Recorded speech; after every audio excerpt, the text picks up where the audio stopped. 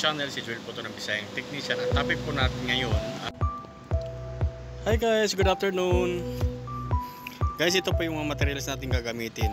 Ito yung tools na side cutter, plier, soldering iron, multimeter, digital, screwdriver, terminal block, line tester, at saka yung old PC power supply. Ito yun siya. Ito yung i-convert natin. Kaya guys, samahan nyo ako gawin ito.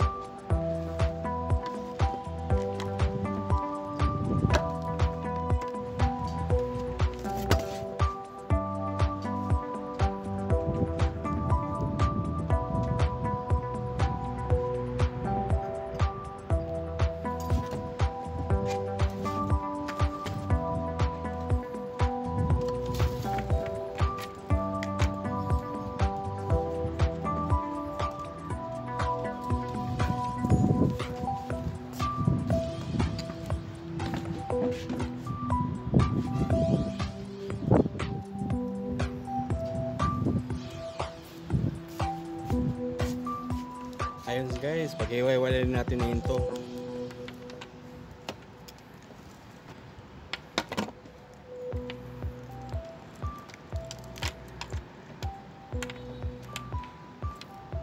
Balit itong green, ito yung para sa switch, at saka ito yung naman yung ground niya. Ito yung gagamitin natin siya, switch.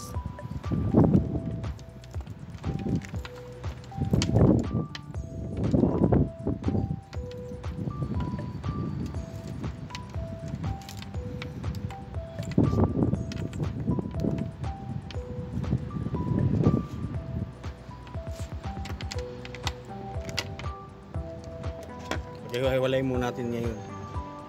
Yan. Pagsama-samahin na lang muna natin.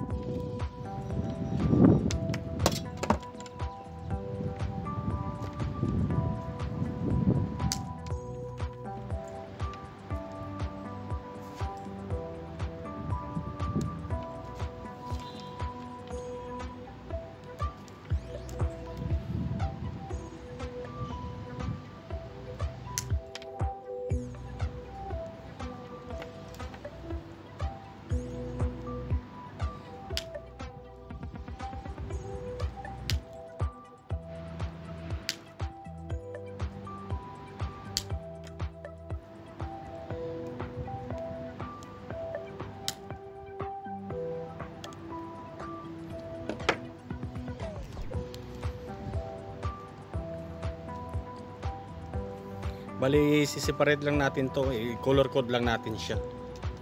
Bali, itong itim ground. Ito yung ground siya.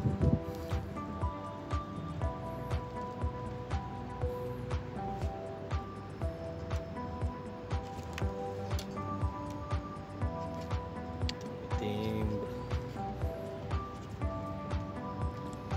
Bali, dalawang gagamitin natin para sa 5 volts na connection at saka sa 12 volts. Bali, ilan siya.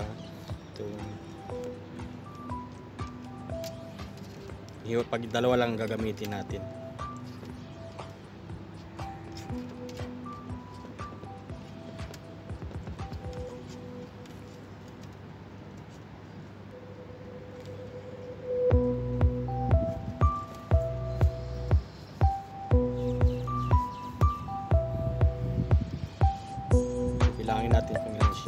hatiin na lang natin. Bali kung tatuhin na lang din natin, ito na lang kung tatlo. Bali para sa 3.3 volts.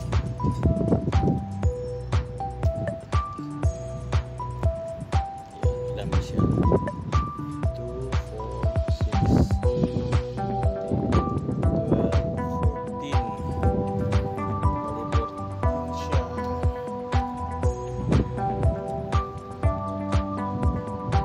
Bali siya.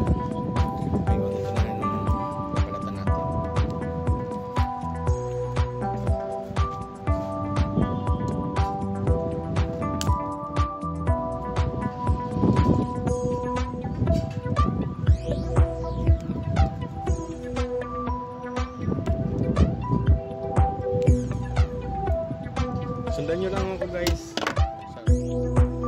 Madali lang naman to.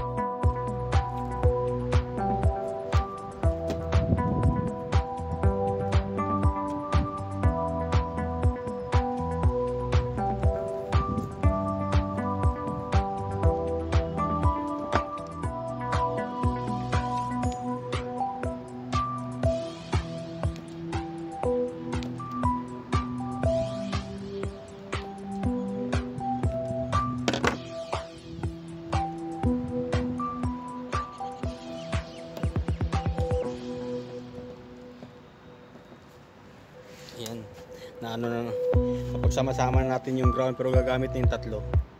Bali tatlong voltage gagamitin natin.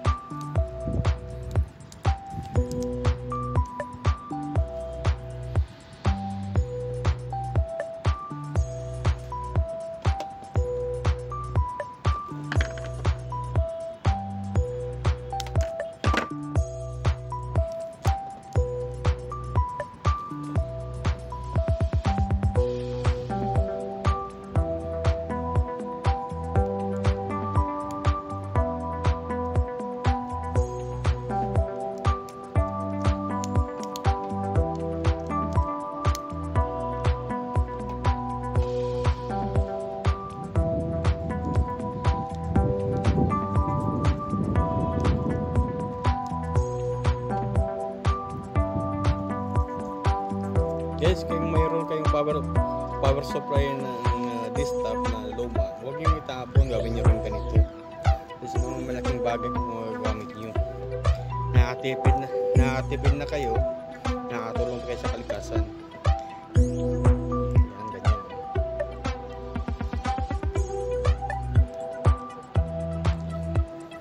Ito na yung ground natin, gawa na.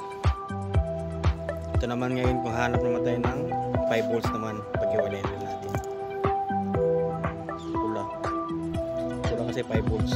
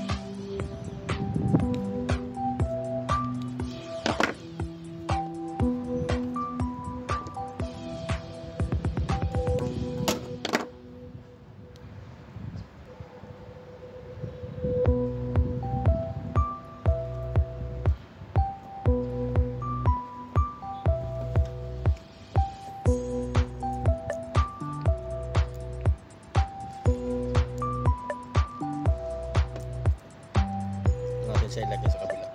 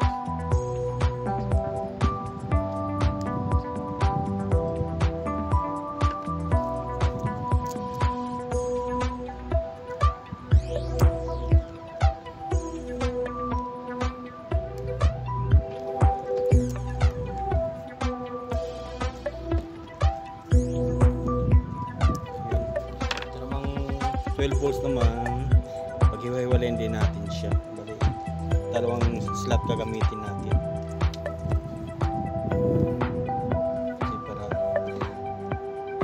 makagamit kayo ng makasaksak kayo ng tatlo ang dalawahan.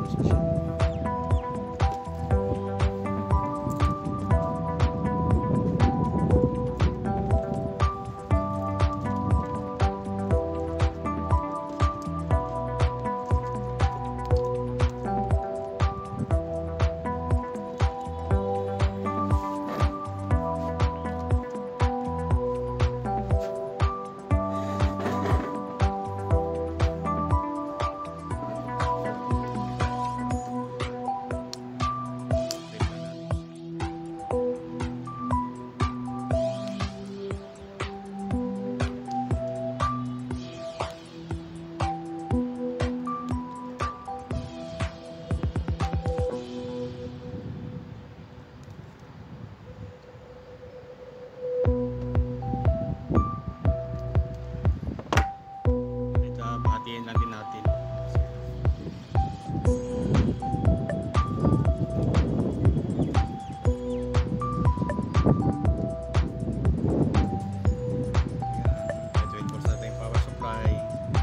Pero DC to siya gaya, hindi siya easy, DC, direct current. Yan, dito natin siya ilagay. Tagalin mo natin.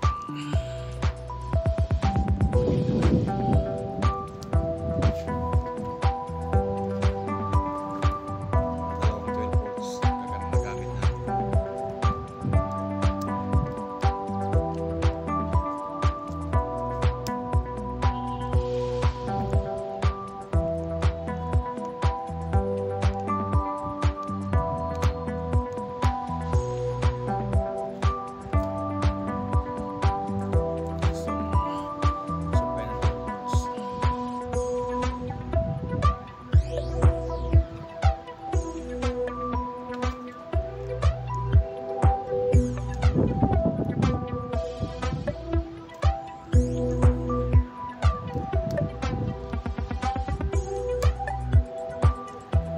Meron na tayong power supply ng 12 volts.